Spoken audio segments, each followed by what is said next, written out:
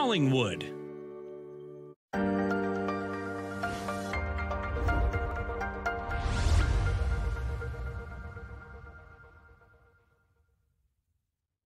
Welcome everybody to the Collingwood Chamber of Commerce All Candidates meeting for the 2022 municipal election. Welcome to the Royal Canadian Legion and specifically the Normandy Room here in Collingwood. My name is Shane McLaughlin. I was former president of the Chamber of Commerce and director for many years. I'm very pleased to be your moderator for tonight's event. And I want to start by thanking Rogers TV for covering this event. Check with them. The Chamber doesn't know, so don't bother contacting the Chamber when this is going to air. Contact Rogers directly or go to their website. It's not only going to be on TV, it's also going to be online. So you'll be able to access it even if you don't have Rogers TV. Today we have the councillor candidates here to discuss the issues that matter to all of us in Collingwood. Monday, October 24th, 2022 is election day for municipalities and school boards across Ontario. Collingwood voters, along with its neighboring municipalities, will cast their vote using the internet or a paper ballot. These methods provide flexibility, which allows for a longer voting period than traditional voting. It's also more convenient, more accessible, and better enables electors to exercise their right to vote. Collingwood residents will have the opportunity to cast a ballot for one mayor, one deputy mayor, and up to 7 councillors for Collingwood Council, as well as a school board trustee. Voting will open at 10 a.m. on October 8th and will run until 8 p.m. on October 24th, 2022. Staff from the town of Collingwood are here tonight, and they're at a table in the front lobby at the back of the room, and they will be able to assist you with any questions you might have regarding this election process, this year's election process. Also, a little housekeeping thing, if you're looking for some COVID tests, thank you to the Chamber of Commerce. They've got a bunch of them that you can grab on the way out the door if you'd like, so help yourself. We have a timekeeper seated in front. Hold your hand up. There she is. So the candidates will be aware when they are running short on time. Each candidate will have 2 minutes for opening remarks. They will get a 30-second reminder to wrap up, and at the end of their time, a bell will sound and the microphones will be turned off, or I will just simply rudely talk over them. Following all opening remarks, questions submitted earlier by the people in our community have been placed into a jar, high tech, and I will pull a question and direct it to a candidate. I will read the question out for everyone to hear. That candidate then has 1 minute to respond to the question posed to them, and the remaining candidates will also have 1 minute to respond to the same question if they choose to. This format will continue as time allows. Each question submitted to the Chamber office have been placed into this jar with no editing done to these questions. In an effort of transparency, we have designated them by a number because we have multiple questions about the same topic. So if a question is pulled with a number on it that's already been asked, we will put it aside for another question. So if it was something to do with the terminals and we've already addressed that, I'll put that one aside so that we can cover as many topics as we can. Following the question section, each candidate will have 1 minute for their closing remarks.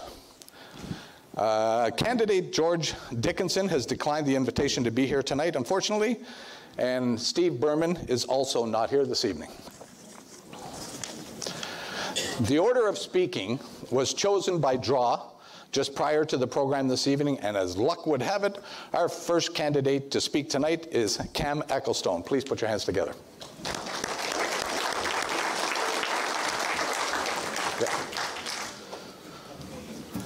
Is the mic on? Can you hear me okay?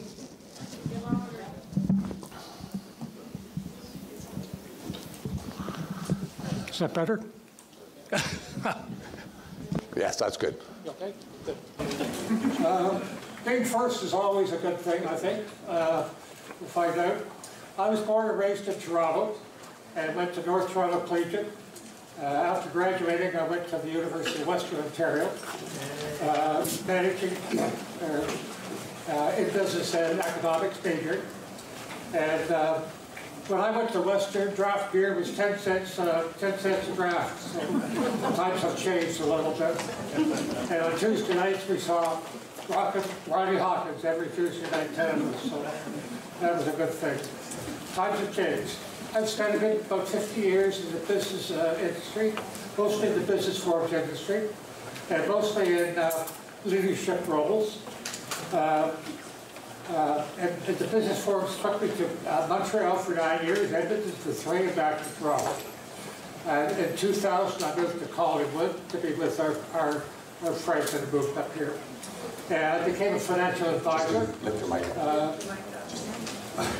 I became a financial advisor in 2000 and did the financial planning for 120 families.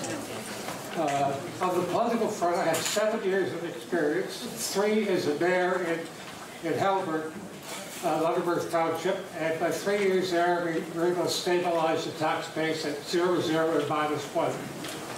I also served the Collingwood Council 2014 to 2018. I did a lot of work on youth homelessness, and I'm very proud of that work. We're down at 53 Campbell Street. There we go. When you move the mic, don't hit the button. Sorry about that. That's what happened. Anyway, I did a lot of work on youth homelessness, which I'm very proud of. And we have a 10-bedroom house at 53 Campbell Street that's run by Hope Horizon, who are doing a very good job. It's currently called the Barbara Weiner House. Anyway, I want your support so that I can continue that work on youth homelessness, which I have a passion for. Thank you. Thank you, Cam. Next, we have Rob Ring.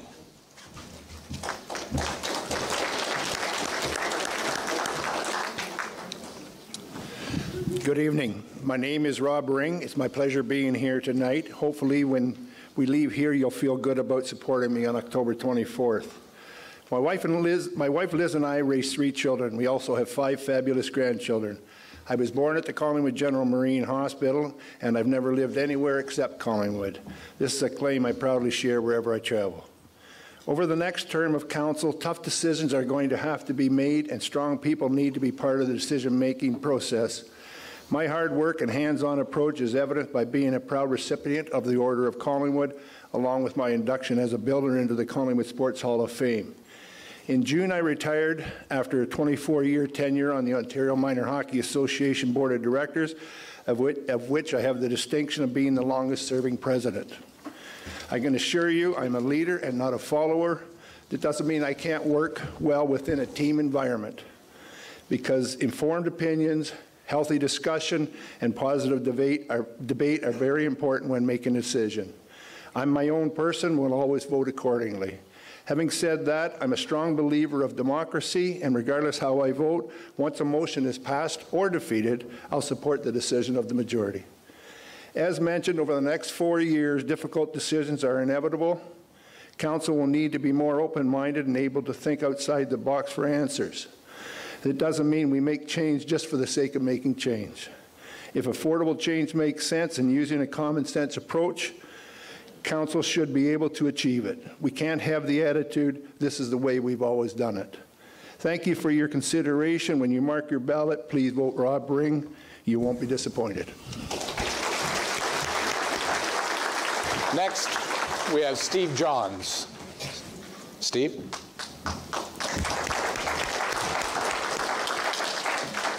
Well, thank you. I want to thank all of you for taking the time to be here and the Collingwood Chamber of Commerce for organizing this session. I view this election as an opportunity to make a positive and substantive contribution to the town I have proudly called home since my wife and I moved here in August of 2020. Given my skill set and working experience, and with a strong encouragement received from many local sources and my family, I'm confident in my ability to provide high-level energy, enthusiasm, fresh perspective, constructive input, and persuasive and representative advocacy. Regarding my career experience of particular relevance to my candidacy, it includes 8 years at City Hall in Toronto as executive assistant to 2 city and metro councillors, and most recently, 15.5 years at the Canadian Chamber of Commerce in the position of Senior Director of Corporate Member and Association Relations. While it is difficult to boil down my platform to a short list of priorities, a few are as follows. First of all, sustainable preservation and enhancement of key assets, such as the critical and green infrastructure, the waterfront, the grain terminals, the trail network for sure, among others. reliable provision of essential municipal services, including social and amenities, and an early development of the strategic financial plan, given the town's increasing financial pressures. I think it's going to be a trying time in 2023 with the budget. A responsible, comprehensive, innovative, and sustainable development strategy that recognizes current and future needs and evolving demographics and also supports and bolsters Collingwood's strength, character, heritage, and economic development and job creation capacity. Attainable and affordable housing. There's a need for a strategic, innovative, and collaborative approach. An aggressive promotion of Collingwood as a safe, attractive, and unique place in which to live, work, play, invest, and frankly, celebrate. So thank you very much for coming. Look forward to talking to you further.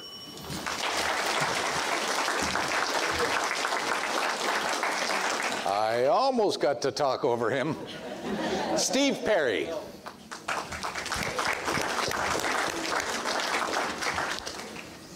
Thank you. Good evening, everyone, and welcome. As you know, my name is Steve Perry. My family and I moved to Collingwood in 2012. However, I've been coming up here since I was a teenager. Collingwood was always a place I wanted to retire. Luckily for me, I didn't have to wait until I retired to become a full-time resident of this wonderful community. For several years, I was a small business owner, and with that business, I had the privilege of working with many municipal staff, mostly Parks and Rec, throughout Canada, which I thoroughly enjoyed. My business, which was teaching filmmaking to mostly elementary students through in-class workshops and summer camps, allowed me to interact with numerous teachers, principals, and students. In these workshops, we focused on the importance of teamwork, collaboration of ideas. I believe this is a very important skill. We all have great ideas to bring to the table and must work as a team to get things done. One of my passions for Collingwood lies in the amazing trail system. My father-in-law, George Christie, was instrumental in establishing these trails when he returned to Collingwood to retire 30 years ago. I would like to see Collingwood's trails continue to develop and expand so that one would be able to ride a bike from one end of town to the other, either on a trail or a clearly marked and established bike lane on the road. In conjunction with this vision, I believe that we need to have more bike lanes on our town streets, and where bike lanes are not possible, a 3-meter sidewalk like on the north side of First Street. We will be faced with many important issues over the next 4 years, including growth, affordable housing, homelessness, the building of a new hospital, an arts and culture center, and a Rexplex as well. As a community, we need to do our part in helping to control climate as well. It would be a privilege for me to be part of Collingwood's Council and helping to mold and influence our town's future, not only for the next 4 years, but for generations to come. Thank you. Thank you, Steve. And now on to Deb Doherty.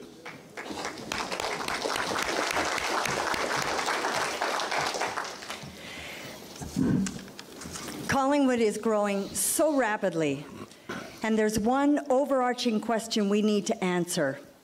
How can we continue to shape the town that we envision for our future?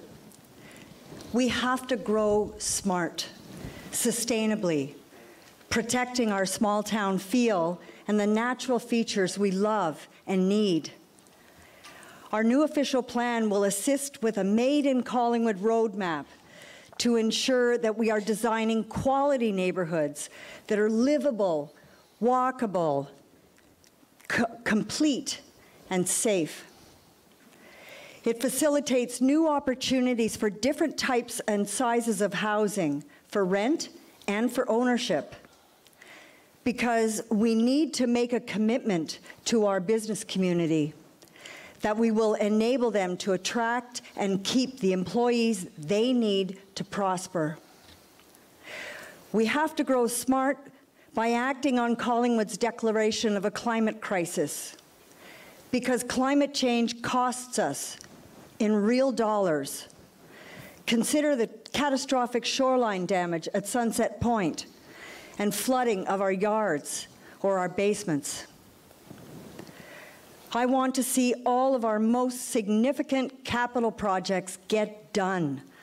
The terminal's redevelopment, the water treatment plant expansion, the Harborview Water Play Park, and material advancement, even completion of an all-arts facility, a multi-use recreational facility, and a very much needed new hospital. I'm running to make sure that we grow smart. Thank you, Deb. And now to Kathy Jeffrey.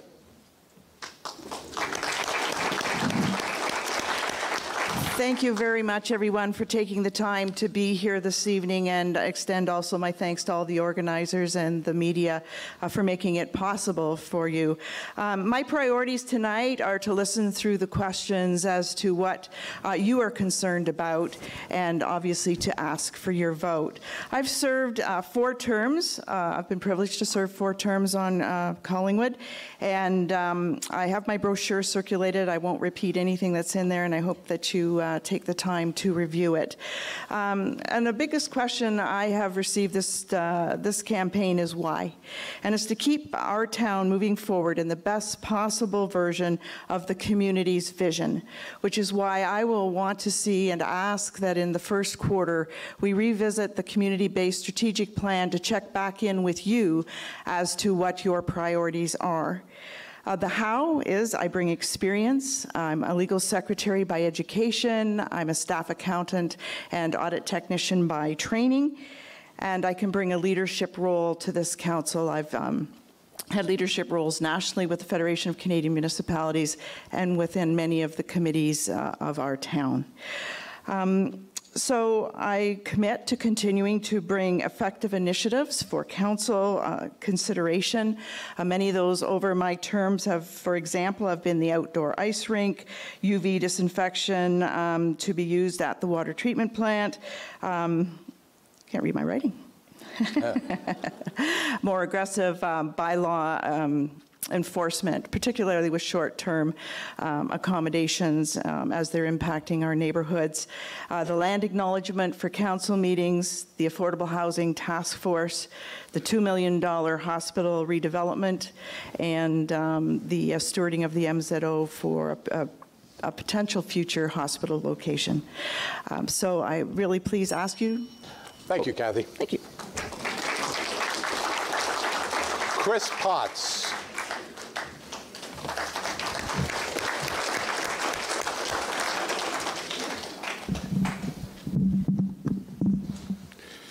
Good evening. I would like to begin by thanking the Chamber of Commerce for providing this meeting tonight, and as well as you, the members of the public, and the viewers at home.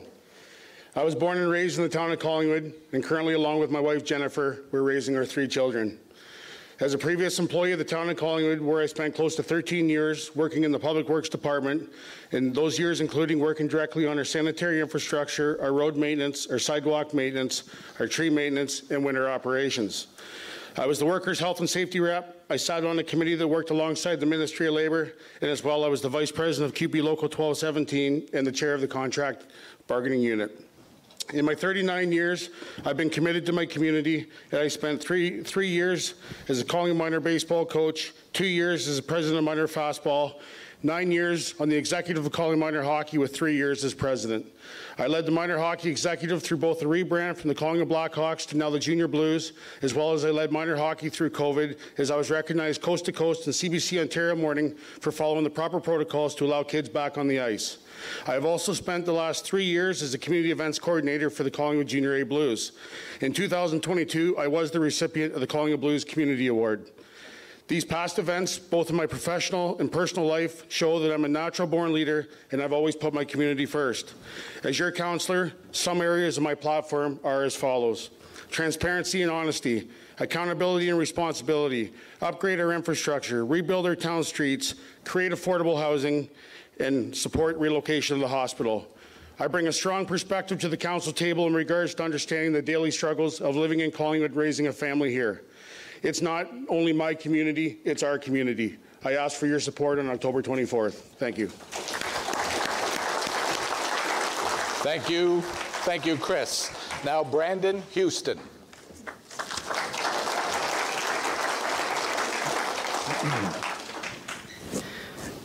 Hello, my name is Brandon Houston. I've been an entrepreneur for nearly 2 decades, having built multiple businesses and currently run 2 in downtown Collingwood. a video production company with a local team that supports clients in over 15 countries around the world, and the Collingwood Foundry, a co-working space where business owners and entrepreneurs come together. In my building downtown, there are over 170 businesses that I work with weekly. Some are decades old and some are brand new, but they all want to call Collingwood home. I've traveled as a Canadian delegate to the G20, helping on policy development for entrepreneurship. I've been a part of several economic development advisory committees and task forces over the last 10 years, including the Collingwood Economic Recovery and Support Task Force that was formed to help our local businesses during the pandemic. While tonight it's important to hear about our thoughts and views, it's also important that you learn about who we are and how we will approach this important work. In every decision I make, I take a thoughtful and collaborative approach. I do the research and I listen. It's why so many entrepreneurs feel welcomed when they walk through the doors at the Foundry and are willing to share their challenges and their concerns. It's why for the last month I've kept my doors open to anybody that wants to step through and ask me questions. Many of you have. I have a passion for this community of Collingwood, and if elected, I'll take the same approach. I'll be collaborative, I'll be thoughtful, I'll do the research, and I'll listen. We're going to be answering questions about issues that are important to you tonight, and all of us are here may not agree on the right answer, but that's not necessarily what's most important. What's most important is that we have a team that can work together and solve these challenges. Remember, any one councillor cannot promise anything or guarantee an outcome, which makes your job more important. Choosing a team that can work together to get things done. I believe I can be an effective part of that team. Individually, we don't have all the answers, but collectively, we can make good things happen for Collingwood. Thanks. Thank you, Brandon. And now on to Ian Chadwick.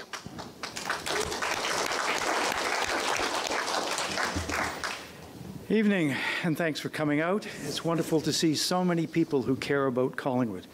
And that's why I'm up here tonight, because I also care deeply about this community. I believe Collingwood can and should do better, and I want to be part of that. I'm an outspoken person. I speak out against things I believe are wrong for this community, and I speak out in favor of the things I believe are in our best interests. I was outspoken on local media. I was outspoken when I served on council, and I'm told I'm a little outspoken on the blog I've been writing for the last decade. You can count on me to continue to be outspoken when I'm on council. I didn't come here tonight to make a lot of promises about the wonderful things I'm going to do for you when I'm on council. If you want to know more about me and where I stand on issues, please check my website, chadwickforcouncil.ca. But I will make you one promise. When I'm on council, I will do my utmost to make this the best community it can possibly be. You can count on me to read, to ask questions, and to make informed decisions. This is my home too, and I care deeply about everything that happens here. I'm committed to making Collingwood the best, and I hope you'll vote for me. Thank you.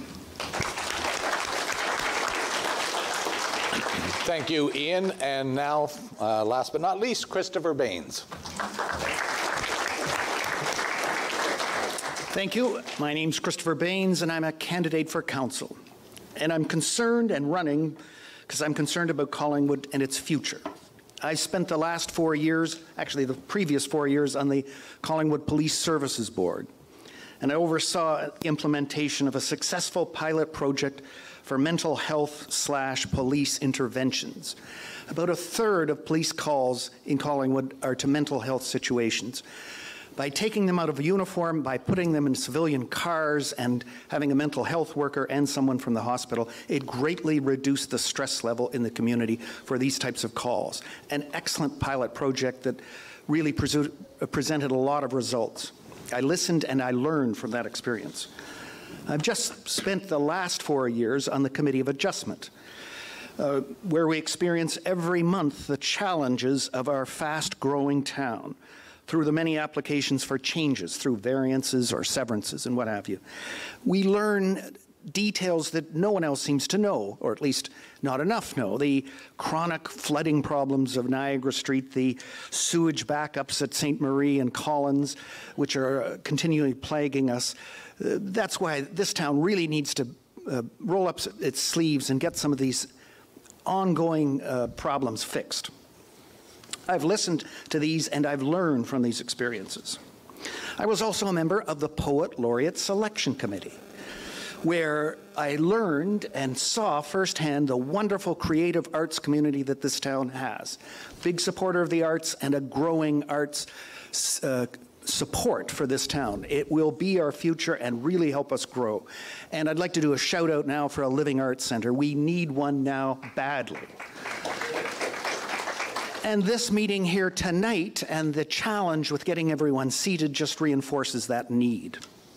More particularly in the last 3 years I've been president, and I'd like to thank everyone.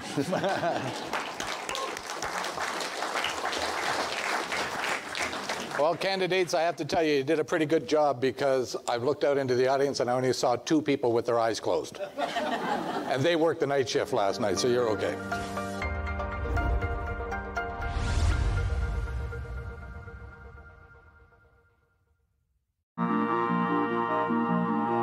Closed captioning is brought to you in part by Raven Reads. Unbox Indigenous voices. Subscribe today at ravenreads.org.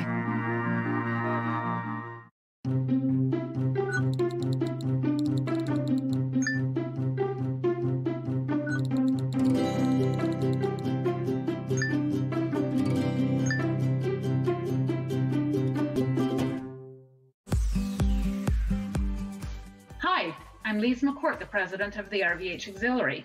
Although we can't be there in person right now, the volunteers, the people that you see in the blue vests, continue to raise funds for RVH. We've been a fundraising force for RVH for over 125 years, having raised $12 million in the past 12 years.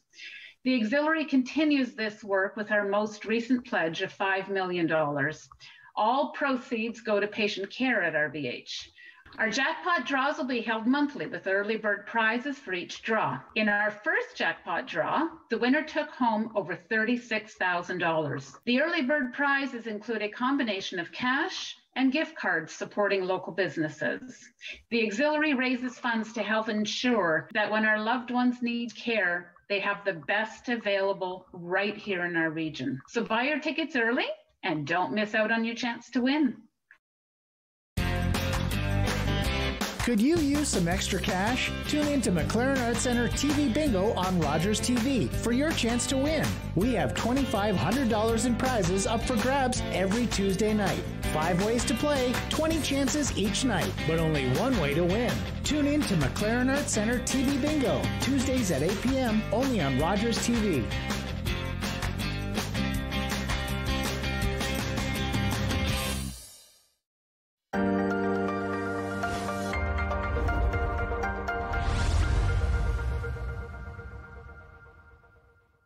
Now we will pull questions from the bowl, the jar. The candidate being asked the question gets 1 minute to respond. Following this, any candidate that would like to add something more will be given 1 minute if they so choose. So the first person up will be Rob Ring. Do you want an easy or a hard? Just kidding. Just give me 20 minutes to research it. Yeah. The question is, would you be in favor of a code of conduct for elected officials? I would, because it's already in place. We're going to get orientated. Anybody gets elected after the election, and we've already had a workshop on it already. So whether I think we should have it or not, it's already there.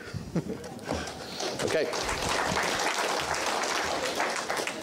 Thank you very much, Rob. Now, Steve Johns, do you wish to add anything? Well, I really don't have much to add. We have a code of conduct in place. There's been a lot of positive work that has been done around conduct, around integrity. Obviously, these are important elements in the overall governance structure, and so I'm in full support and agreement that a code of conduct and a strong code of conduct has to be in place and has to be abided by. Thank you. Steve Perry?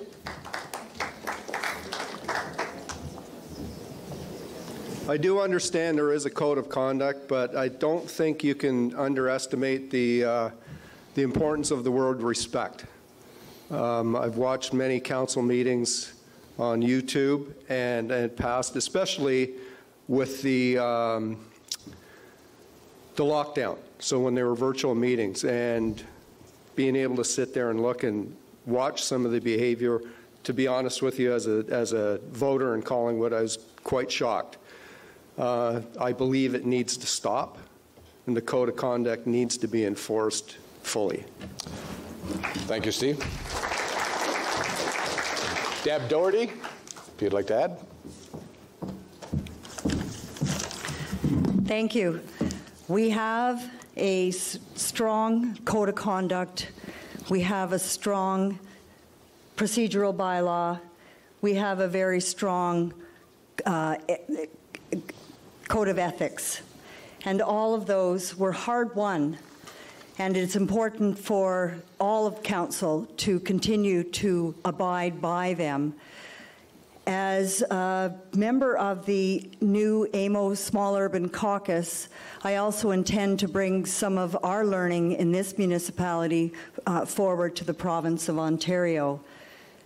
Thank you. Thank you, Deb. Kathy Jeffrey. Thank you, Mr. MC. So our code of conduct is critically important, and it has evolved over the years with advice from a lot of areas, and I expect that review of that code of conduct would continue, and of course there's the expectation that everybody will be respectful and will be following it. So thank you. Thank you, Kathy. Chris Potts.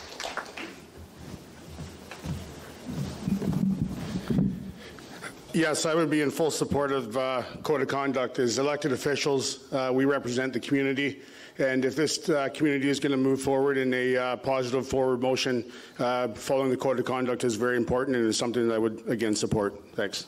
Thank you, Chris. Brandon Houston, would you like to add anything? I don't have a whole lot to add because, as was already said, we already have a code of conduct. But I think what's important is, as we sit all around the table, we have to realize that we're building a relationship here and we have to work together. So regardless of that code of conduct, we need to treat each other with respect. That's really all I want to add. Thank you, Brandon. Ian Chadwick.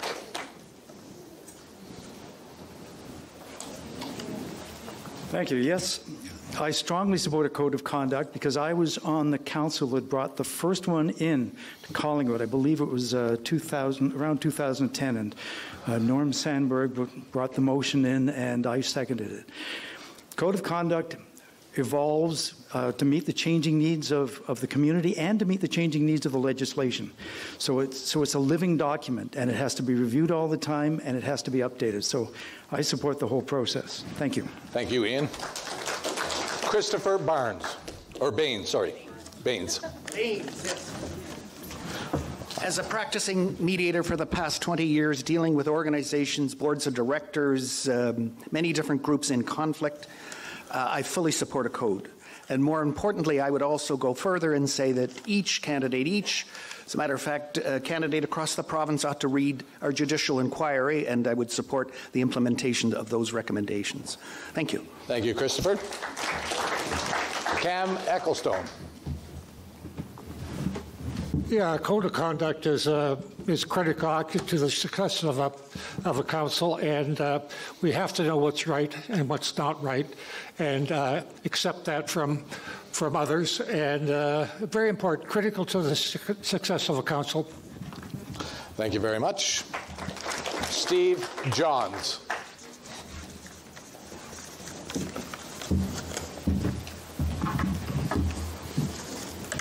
Hit me. What'd I do? Hit me. Yes. I'm looking forward to your question. Oh, no. Oh, you've already answered that one. Okay. I thought I did answer that already. My script was wrong. All right, I'll dig to the bottom. Here we go. What do you think of the MC tonight? Outstanding. Oh, good answer. All right, here's the question. Parks, recreation, and culture are all lumped together in the town budget, operating and capital expenditures. Many of the current councillor candidates' bios and community involvement seem heavily weighted towards sports, hockey, skiing, hiking, etc., which would endear them to parks and recreation. What do you each feel about the importance of arts and culture in our community and of having a regional arts and cultural centre in Collingwood? That's a mouthful. It is. Well, I'm very supportive of both a new recreational facility, but certainly as well an arts and entertainment, arts and culture facility. There's a huge appetite for it in this town, and I've become fully aware of that as I've been out on the hustings. I hear it repeatedly as this town continues to grow and diversify. There really is critical need for that kind of facility, and I will be fully supportive of moving things forward expeditiously on that score. Thank you very much. Steve Perry. I'm fully supportive of an arts and culture center. It would be amazing to have it downtown if at all possible. I keep thinking of Meaford and the Meaford Hall. Wouldn't something like that be wonderful in Collingwood, that we could bring in entertainment? And to add to that, a Meaford Hall with workshop rooms. So different groups can run workshops, community-based workshops, arts and crafts for kids. I think that goes without saying we need that in this town. Thank you. Thank you, Steve. Deb Doherty.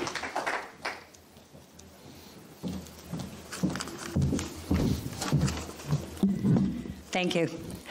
I moved here 34 years ago, and one of the first people that I met was Catherine Hike, who spoke to me about the notion of a standalone all-arts facility for the town of Collingwood.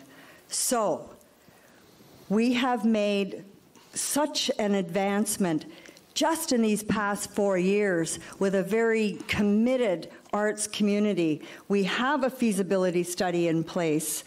We have money set aside, and I know there's money in this community to make it come to fruition. So I am very much in support, and I hope that we can make this happen in the next 4 years. Thank you, Deb. Kathy Jeffrey. Thank you very much. My late dear friend Barbara Wider, I can see her now up above cheering for this question, because Barbara had files, I think, for about 14 locations that had been considered in terms of an all-arts center. So very much supportive of this in the holistic approach to the health of our town and communities. It's important for tourism, it's important for us as residents, and it's important for our children and an example going forward. So thank you. Thank you, Kathy. Chris Potts.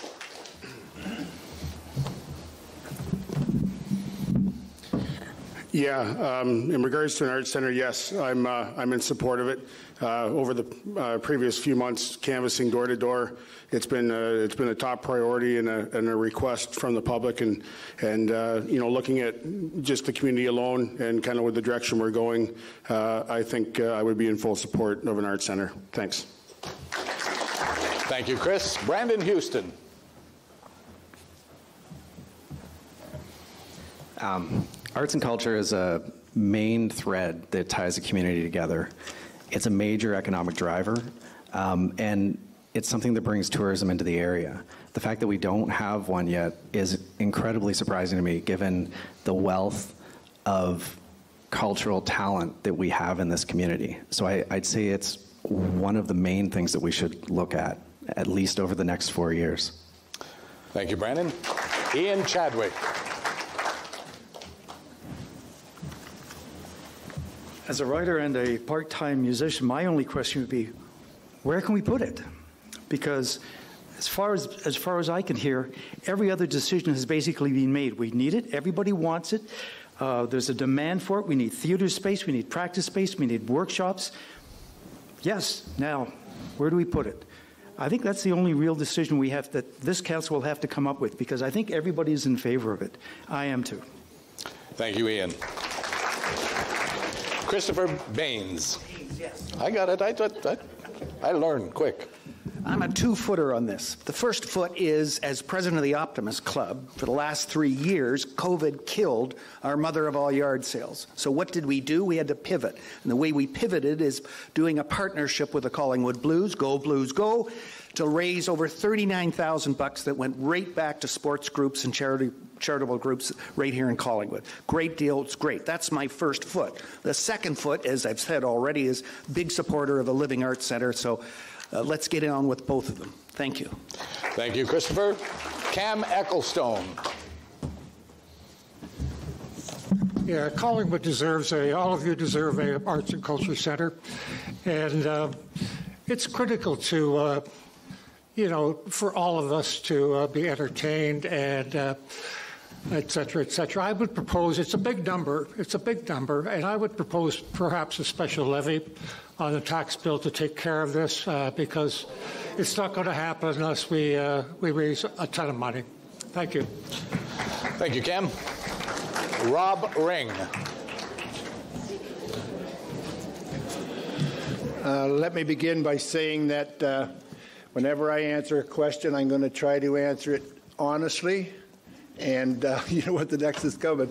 I do truly support an arts and culture and entertainment center. Let me begin by saying that.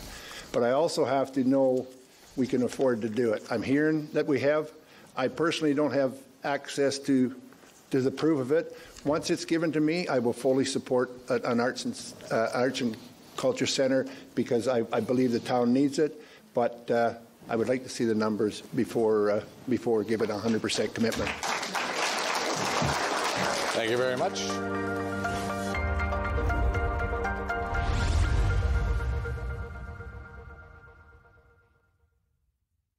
Focus better. Partner better. Sleep better. Breathe better. Love better. Work better. Friend better. Unwind better. Everything gets better when you get active. My Uncle Cheney was one of over 150,000 Indigenous children that were taken to residential schools between the 1800s and 1996. My uncle ran away from school wanting to get home to his mom and dad, and sadly he didn't make it and died of exposure. When Gord Downey found out about my late Uncle Cheney's story, he wrote Secret Path, a series of poems that became an album, then a graphic novel, a documentary, and a concert. Gord met my family, and together we formed the Gord Downey and Cheney Winjack Fund. Together we are sharing Secret Path and other reconciliation resources with legacy schools, setting up legacy spaces across Canada, and hosting events like Secret Path Week to inspire all Canadians to engage in reconciliation. Before he left us, Gord asked us all to do something. You're going to figure it out. Will you join us? Together we can make Canada a better place. What kind of show do you want to see on Rogers TV? What interests you? Log on to rogerstv.com, fill out a show proposal, and tell us about your segment idea. We want to know what you want to see. Rogers TV, only on Rogers.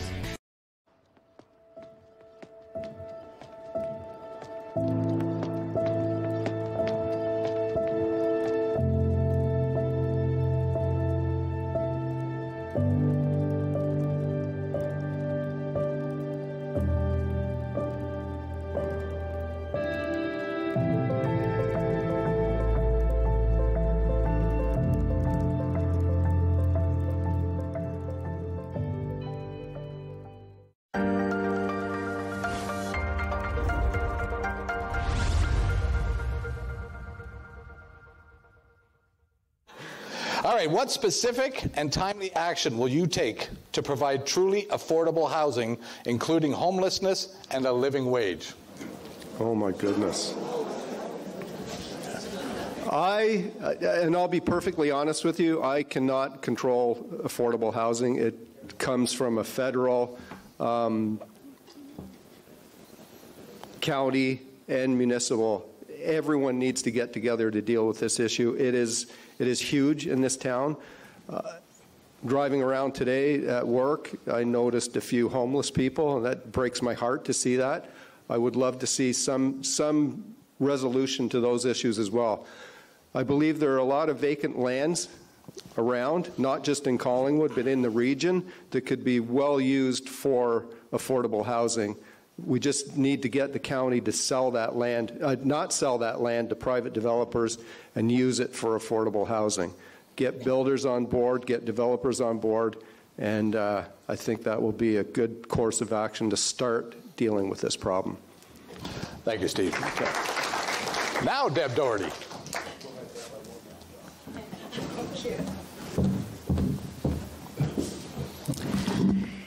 For sure, it's a very complex problem, and we certainly are not the only community in Canada that's experiencing the issue. But there is lots of low-hanging fruit, and we can start with that. Our staff have recently come forward with a rapid accessory unit deployment program.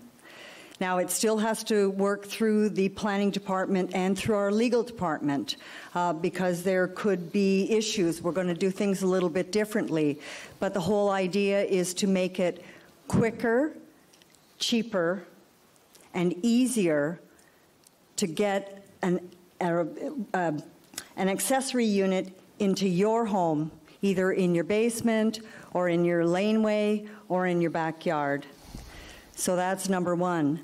Number two, we need to get a hold of short-term accommodation. We need to eliminate ghost homes in our community. Thank you very much, Deb. Kathy Jeffrey. Well, thank you very much for the question, and I think the most expedient thing I could do is to support the recommendations that have come out from some very expert volunteers from our community on the Affordable Housing Task Force. I know staff have been following up on those recommendations, and council have been adopting them as quickly as we can, and I know for the first time the municipality has put funding into a reserve to pursue those objectives. So I think the most expedient thing we can do is listen to the experts in our community and support staff when they bring them forward. Thank you. Thank you, Kathy. Chris Potts.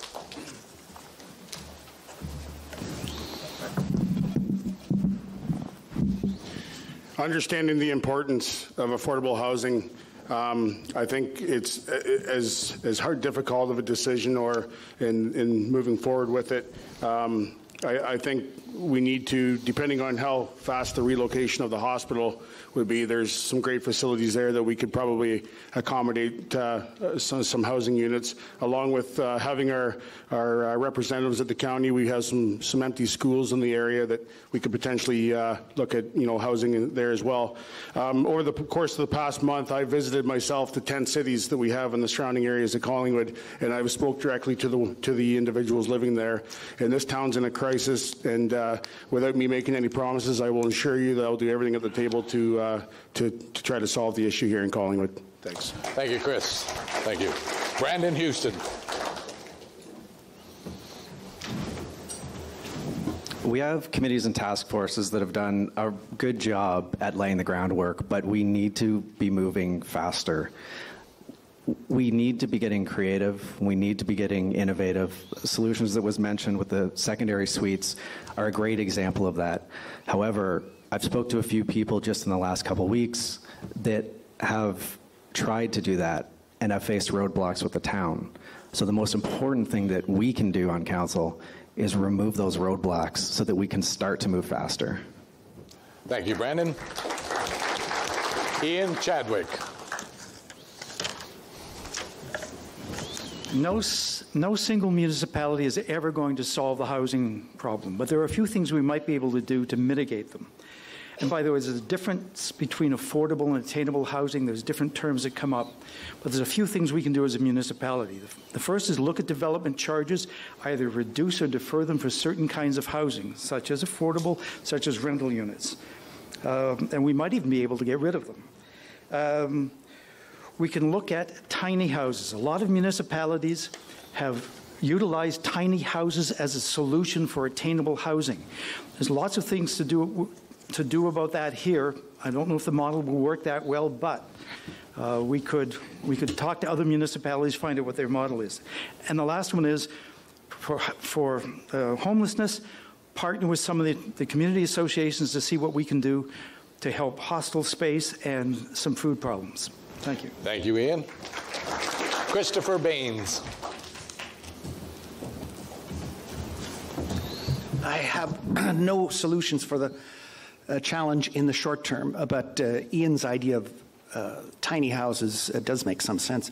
For the mid to long term, my solution or proposition would be a dedicated 2% sales tax paid by the purchaser on all real estate purchases in this area that would be segregated, as is the gas tax, to the postal code.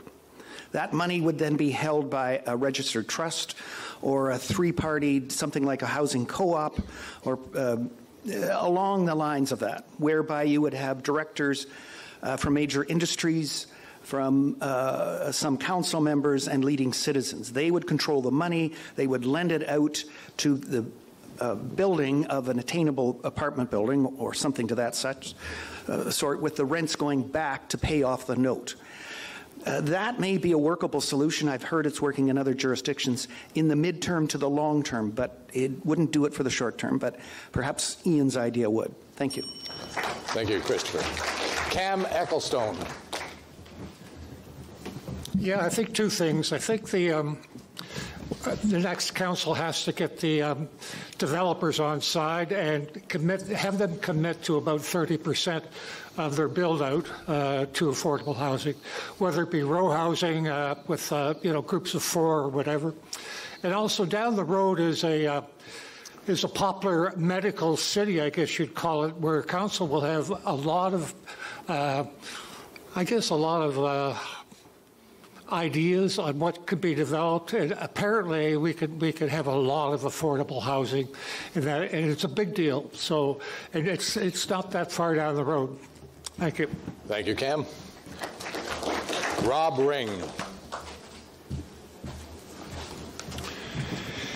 As mentioned, solving the affordable housing concerns isn't going to be an easy task. I know it's going to be a lot of work for everybody, but it's something that I think is our #1 priority at this point. We've got to do something. We've got to be more aggressive at finding ways. Do I have the answers? Not right now, no. But we do have, as mentioned, a task force that was put together, the Affordable Housing Task Force, that has some very good recommendations that we should be reviewing and trying to put in place as quick as possible. The idea of the accessory dwelling units, the ADUs, that's another good step. If we can get that implemented and out there, we could get small affordable apartments or units that will help alleviate the problem. The other day we had another all candidates meeting, and I was told at that time that, or not me, we were all told at that time that this isn't a brand new issue in Collingwood. And thank you. Thank you very much, Rob. Steve Johns.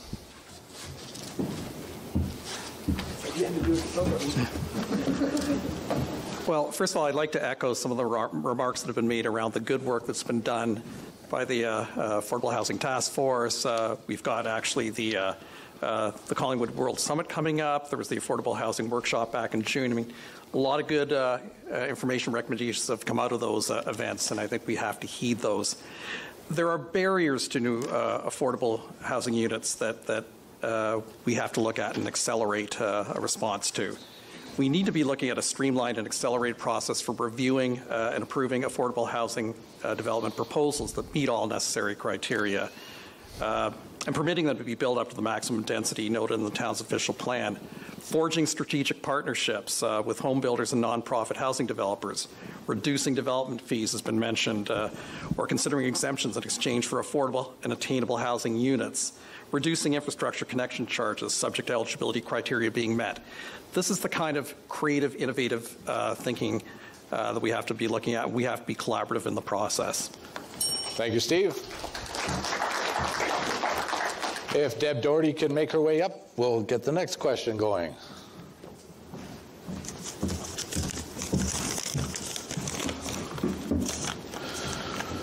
Oh, it's another long one.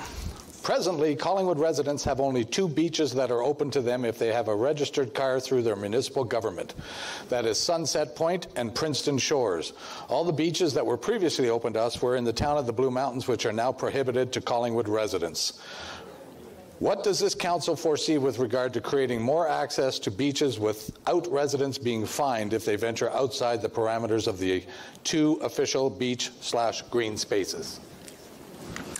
Thank you. So this past summer, engineering came forward with a report to council outlining the 29 accesses that we currently have to water throughout the municipality. Now, not all of them are easy access. Some are not much more than unopened road allowances, but they do exist. And staff have made a commitment to cleaning up and expanding some of them such that more people can access the water from those locations. I also want to say something about being fined. All residents of Collingwood can park for free in our community, and we have an agreement with our other municipalities, Town of the Blue Mountains, Clearwater, or Clearview. Thank you very much, Deb. Yeah. For $100. Strike that last part. No, I'm just kidding. Kathy Jeffrey. Thank you. So the existing water access that we do have has already been explained, and we're working hard on that to provide as much as we can to the public through those public-owned spaces. I think we've done a terrific job at expanding the access to Sunset Point for residents with the free parking for residents down there and some specific spots for them.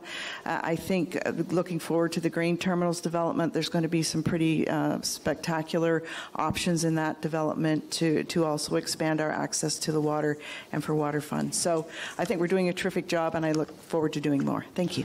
Thank you, Kathy. Chris Potts.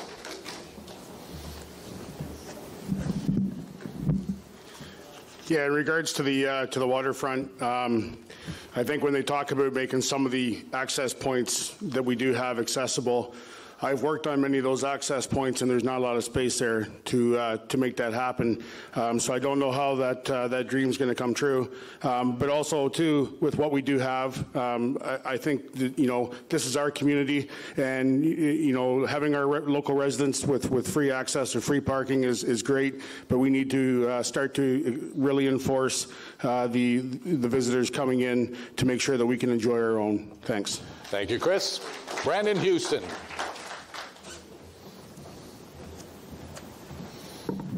I think part of the challenge might actually be communication, because until Deb came up, I didn't realize that there were any other type of agreements with any other region here. So I was going to come up and say that we need to work with our neighbors, because even though we're Collingwood, we are all one region, and we need to be able to collaborate with them.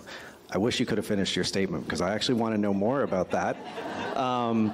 So I think part of our problem is communication, and maybe we just need to improve how we tell our residents what they have access to.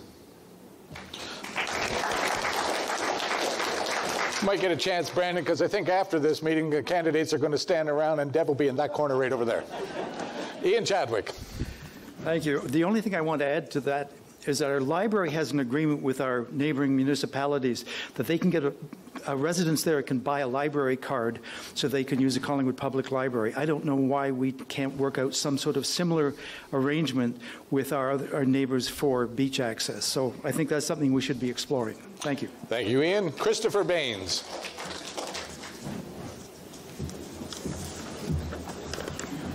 I would say that the horse is out of the barn on this one. We are a creature of our geography, unfortunately. However, strategically, in the long term, with our community being a Four Seasons community, it would be wonderful if we had more to offer, not only to our residents, but to our visitors coming up as well, because it helps our local economy. As I said, as a mediator for 20 years, I'm always hoping that there is negotiation and wiggle room here between ourselves and our neighbors to try and see if we can come up with some sort of deal in the short term and perhaps even strategically something better in the long term, meaning perhaps an appropriate acquisition. Thank you. Thank you, Christopher. Cam Ecclestone. I just don't see this as an issue. I think that everybody I talk with is happy with the accessibility, and I don't think we have an issue. Thank you, Cam. Rob Ring.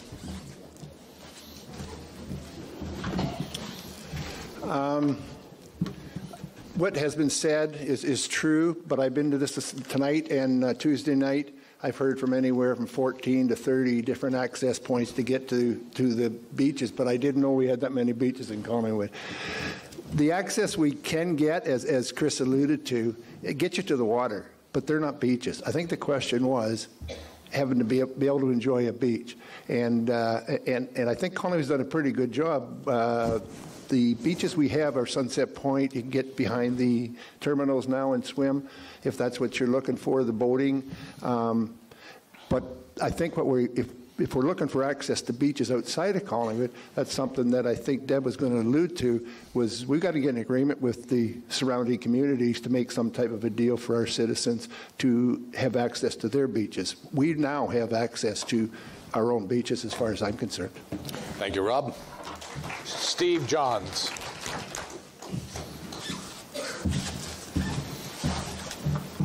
I'm not really sure I have a whole lot more to add. The beaches, the waterfront, this is a jewel of Collingwood and a jewel of the immediate region. And so I agree. I think we have to find ways to safeguard access for our residents. If there are opportunities for collaboration with our neighboring municipalities, I think we have to explore those opportunities, share the wealth, as it were. Enforcement certainly is a key with respect to visitors coming in. I think Ms. Jeffrey made a good point about Millennium Park. That may create, as part of this grain terminals development, some opportunities as well. That's about it. I beat you. Steve Perry. Just to add on to what Deb was getting at, she actually told me what she was going to finish with, but anyway, I won't share that with you. Teamwork. That's interesting info. But what I'd like to see beyond that is reciprocal visitation rights at other beaches. Quite often my wife and I go down to Delphi Beach to take the dog or to go swimming, kayaking, whatever it may be. But it'd be wonderful if people in the town of Blue Mountains can come to Collingwood as well and use our beaches. I also have another issue, and maybe you don't, but I have an issue with the hotspot parking thing. I very seldom get it to work. I struggle with it every time I go to park. I would love to see something that we could put on the dash of our car or on our rearview mirror to say we're a resident, and it's not hard to do. All you need to do is register your license number, and you're good to go. I would much prefer that than the hotspot parking. Thank you. Thank you, Steve.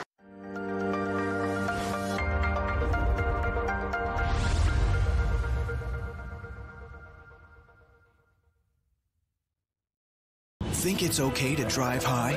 Think again. Drug-impaired driving is as illegal as drunk driving, and in Ontario, the penalties are the same. If police suspect you're driving under the influence of drugs of any kind, or a combination of drugs and alcohol, and you fail a roadside test, your license will be suspended immediately for up to 30 days. You'll pay a penalty of $198. And you can be charged with a criminal offense of impaired driving, the same as alcohol.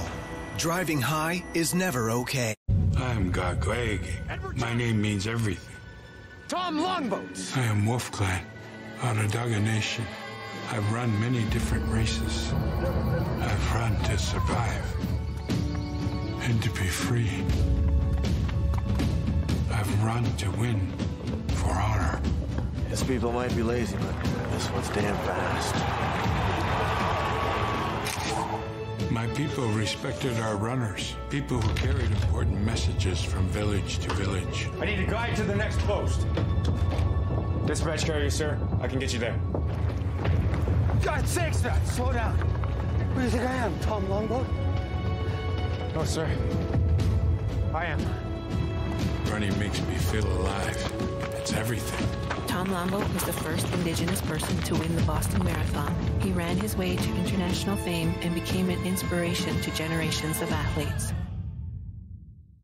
On Rogers TV, we have a reality show like no other. It has a great cast of characters. Some you may have even helped land the role. Each episode has something different.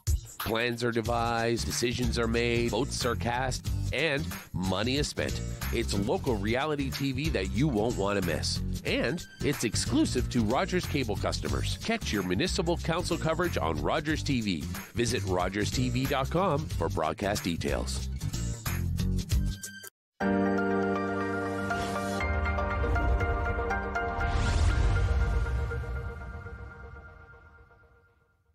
Kathy Jeffrey, if you can come up for the next question, please.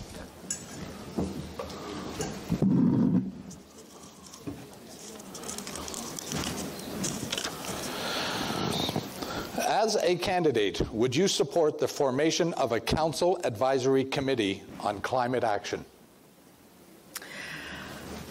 Certainly, I would support an advisory committee for the climate change. I think the file has expanded, and that was my idea of including the public in a revisit to our community-based strategic plan, because I think some of the items we have in there have taken on a greater importance or urgency. And although Council's done a lot of great things, I think that we can always benefit from the volunteers and experts in our community. Thank you. Thank you, Kathy. Chris Potts.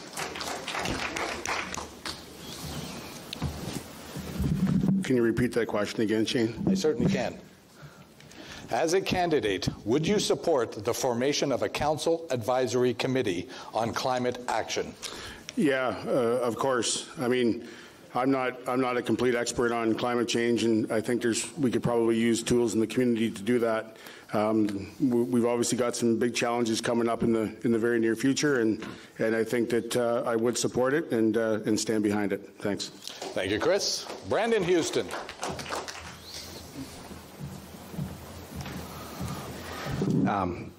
Absolutely. I'm actually surprised we don't already have one, but I had a conversation with somebody last year that made a statement about, well, we're just one small little community. And the problem with that is if every community takes that stance, then we don't move the needle forward. So I think we can be one small community that can help contribute to the challenge that we're facing with climate. Thank you, Brandon. Ian Chadwick.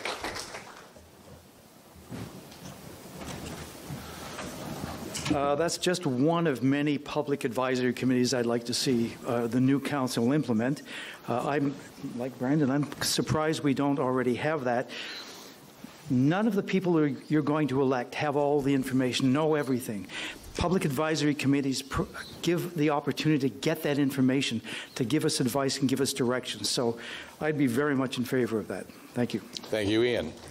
Christopher Bain. My answer would be yes and no. We already have a climate action committee here in town.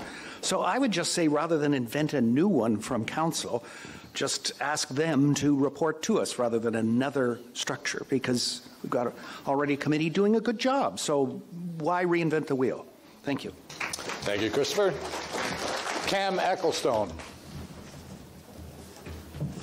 Yeah, I would support an advisory committee, although, you know, Collingwood does pretty well in our canopy and having the developers plant 2 trees for every one they take down, and we're doing pretty well. So I don't know what else I can add. Thank you. Thank you, Cam. Rob Ring.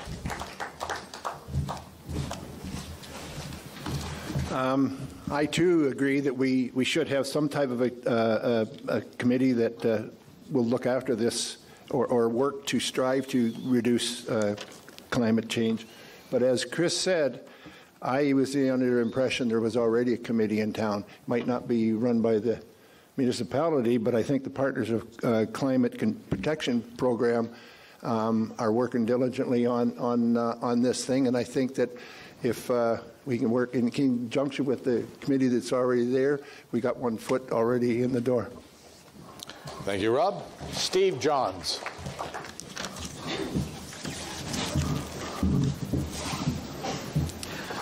Well, as it relates to climate change, and for that matter, a host of other issues of importance and priority, I'm a big believer in tapping into the community, engaging the community, empowering the community to get involved in these issues. A big fan of participation in roundtables, citizen forums, task forces, advisory focus groups, those types of things. There's huge intellectual property within the community, and we'd be really silly as a town and as a council to not leverage that and take full advantage. Thank you very much. Steve Perry. I was not aware there was a committee, but I'm fully supportive of it. But I was driving around town the other day, and this is a question for developers. I noticed over at Summit View neighborhood, I went by, when a developer develops a piece of land, they know fully well where the park is going to be. So when I went by Summit View, they had a huge giant park there, which is fantastic, but there are no trees in it. So when you develop a piece of land, why does every tree need to be pulled down and then something put in later? There are already mature trees in that area. They don't need to pull those ones down. Thank you, Steve. Deb Doherty.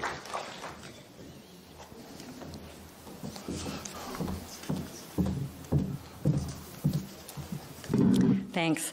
The Collingwood Climate Action Team are independent of the town, although they have been funded with a grant from the town. But they are a passionate, knowledgeable group of citizens, and we only have one staff that's devoted to climate change and climate change mitigation activities. So without co-opting them, without their permission, I would think that there might be some great synergies there to pull the Climate Action Team in closer to work more collaboratively with the town. And further, we do have, as Steve said, an amazingly talented, experienced, well-traveled community, and why don't we co-opt more of our citizens for other committees? As an example, economic development. We used to have an economic development committee. We don't anymore. So this is something I would be promoting. Thank you. So we've reached the end of the question portion of this. Receiving questions without any advance notice is pretty admirable that these folks stand up, so please give them a hand. Well done.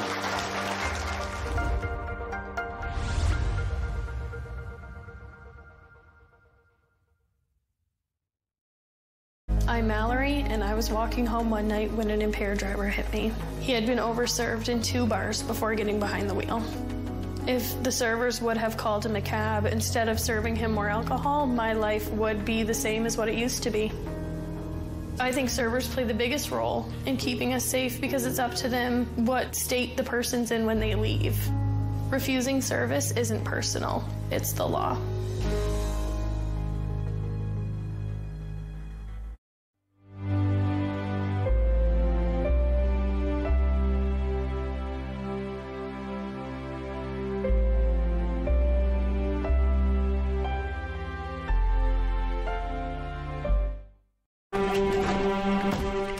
I don't care what the law is.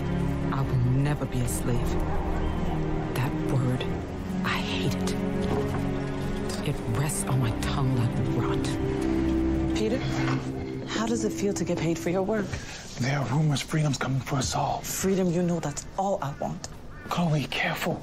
Real men would rather sell you across the river to America than let you go free. Then I'll run. I've run before. Maybe this time for good. Just get her into a boat. No! Chloe? Chloe, no!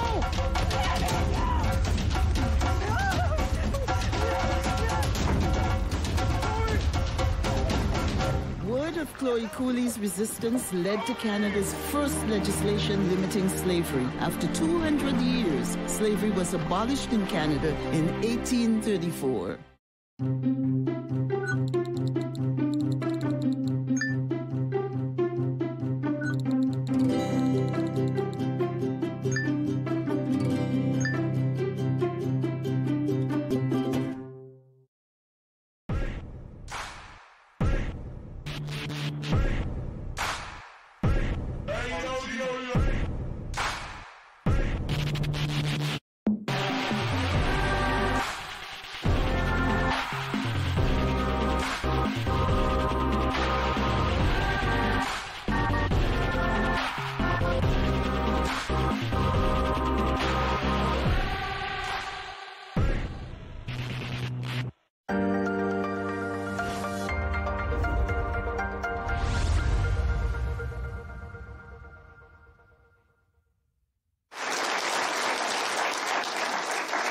Now we move on to the closing remarks. Each candidate will have 1 minute for their statement. Let's call up Chris Potts to start the ball rolling, please.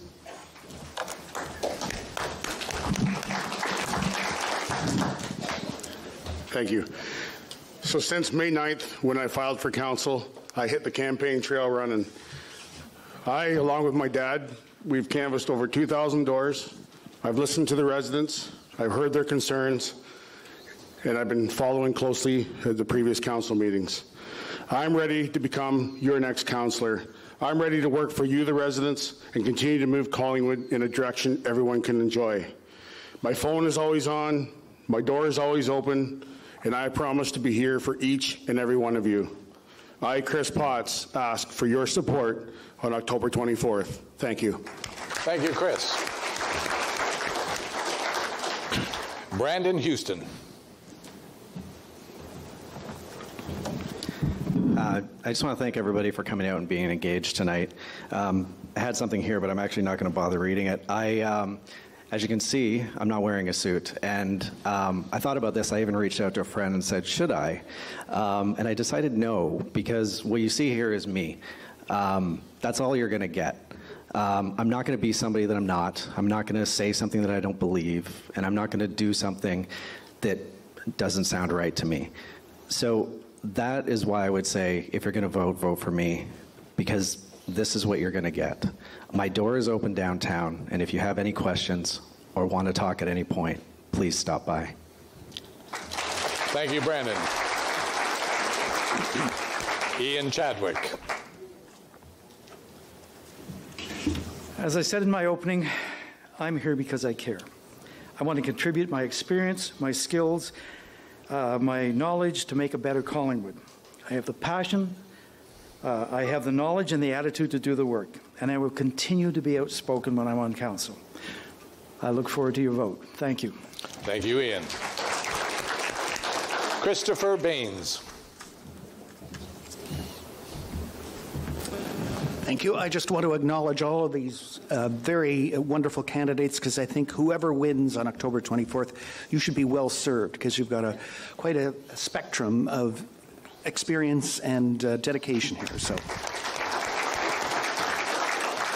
And just for my own part, I'd just like to say that if, as, and when Council needs someone who has been in the business of conflict resolution and trying to work out deals, if you will, from warring parties, my services, as well as my services on various boards and commissions and organizations, could come in well and could be useful, I would think. So I would just say, in conclusion, if you would go and look at bainesforcouncil.com, you'll get a full briefing on my issues, my priorities, and my experience. I may have been last as a speaker tonight, but I am first on the ballot, and I hope I'll be first in your hearts. Thank you.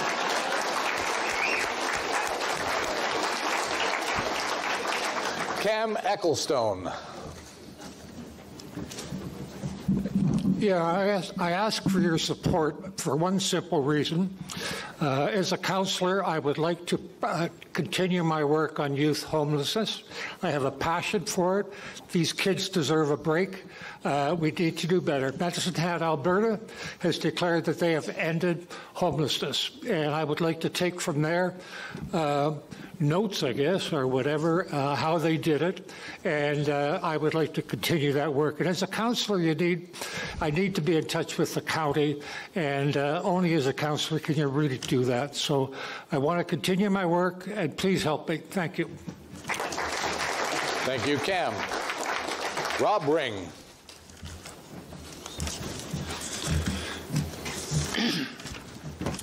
I've been asked if I have thick enough skin to deal with the complaints I might receive from disgruntled citizens. My response usually begins with a polite smile, and I say, I do. When asked why, I simply say, I have spent 44 years involved in minor hockey. If you are or have been a hockey parent, you'll understand what I mean. Seriously, I don't have municipal political experience yet, but I can assure you that it won't be a hindrance. View my webpage, regardless if it's my professional or volunteer career, you'll see how often I advance to a leadership position. Procedurally, the OMHA conducted business similar to Collingwood Council. Like all new councillors, there'll be a learning period. She's got me the yellow flag. I'm confident it won't take long to contribute. I promise to work hard and make informed decisions for Collingwood as my top priority. I'm Rob Ring. I request your support. Thank you, Rob. Steve Johns.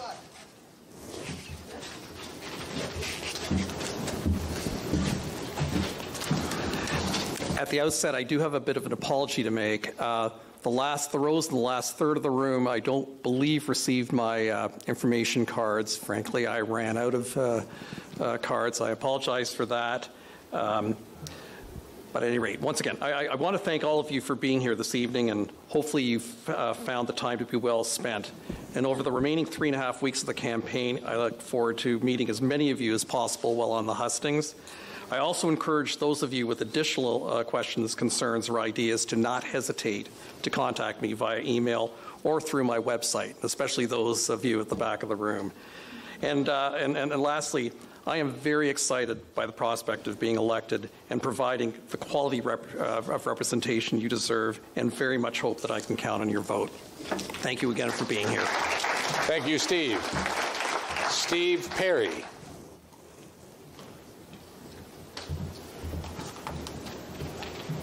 First of all, I'd like to thank the Chamber of Commerce, the Royal Canadian Legion Branch 63, and Rogers TV for hosting this event.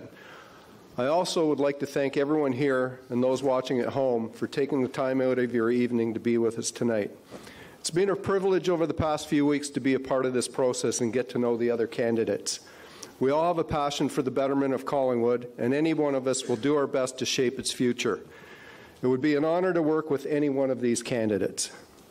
We will sit in council chambers, debate various issues, and sometimes disagree. However, at the end of the day, the goal is to walk out with respect for each other, knowing we are working as a team to reach a common goal. As a team player, I feel I would be a great contribution to Collingwood Council, and I hope you will consider me when casting your vote. I'm always available. Thank you. Thank you, Steve. Deb Doherty.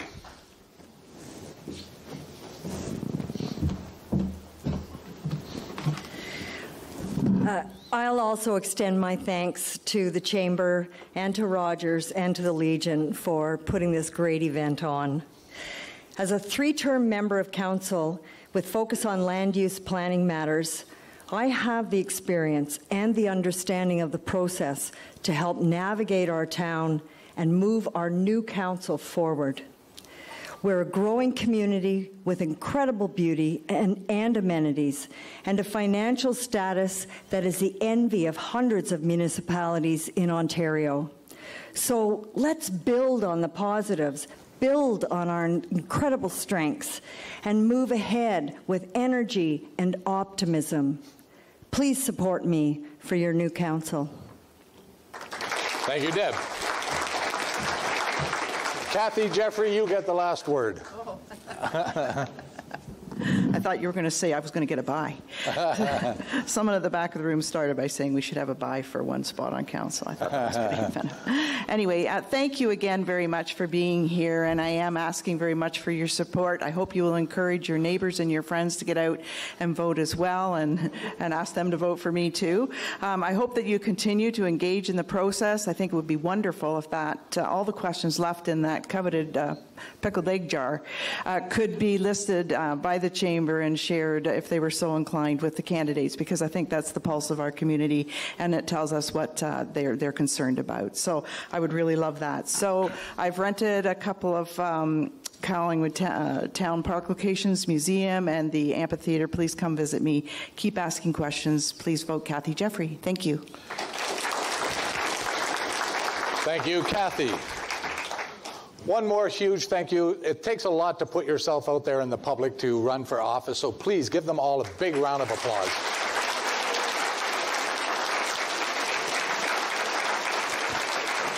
But I also want you to give yourself a round of applause for being here to find out what's going on in our community.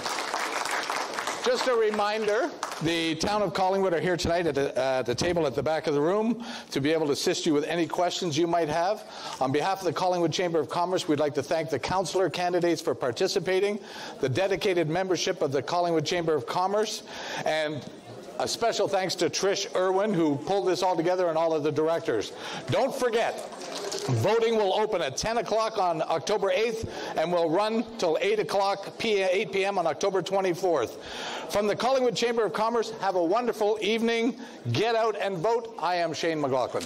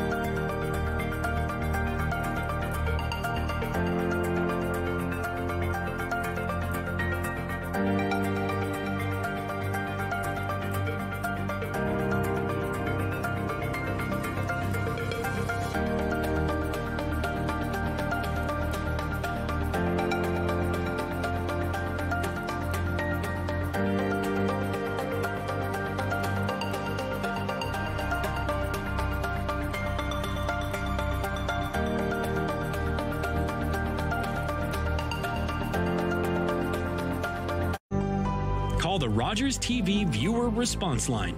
Email us or connect with us on social media.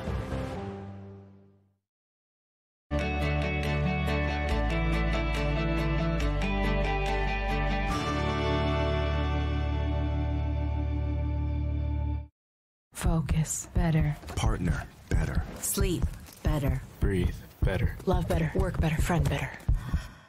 Unwind better. Everything gets better when you get active.